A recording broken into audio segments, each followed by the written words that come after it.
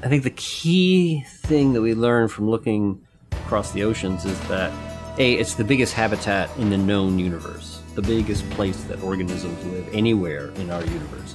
And it's full of life in all its little nooks and crannies and corners and the top and the bottom and the hot and the cold and everywhere. We've got, almost 200 stories of how ocean life really lives, from, what are the oldest animals that live in the ocean or in the world? What's the oldest living mammal? What are the ways that organisms live in the deep sea? One of my favorite ones is a fish called the stoplight goosejaw. And it lives very, very deep, and it has lights that it projects out in order to find its food down in the deep sea because it's dark. There's a problem, though. Anybody who has lights on down there is immediately a target for predators who come in and zoom and just smack them. So this fish has red lights.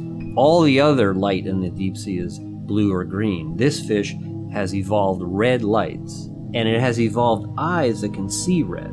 It's the only fish that can see red. It's the only one that makes red light. And so it has headlights that it can use to see its prey. Nobody else can see it. Everybody knows really fast fish are marlins. They go really fast. Swordfish, sailfish.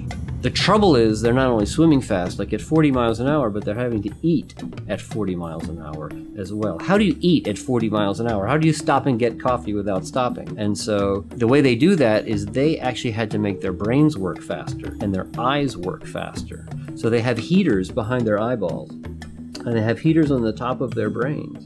And because of that, they can think and see fast enough to be able to swim through a school of fish, snap them up, and keep going. So if there's a way for life to make a living in the ocean, it's generally found it and does it.